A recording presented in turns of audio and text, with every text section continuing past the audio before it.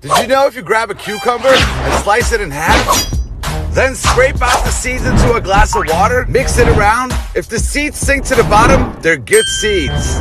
Grab the good seeds and place them on a wet paper towel. Grab some cinnamon and sprinkle some on top. Cinnamon prevents mold and helps seeds sprout fast. Fold the paper towel over, put it in a Ziploc bag, zip it locked, and in just 3 days, check this out. Boom!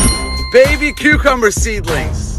Plant each one in soil and grow some cucumbers. Each seed will produce long, beautiful vines and produce 15 cucumbers. Grow them outside in your garden or inside your house. All you need is a pot and a stick.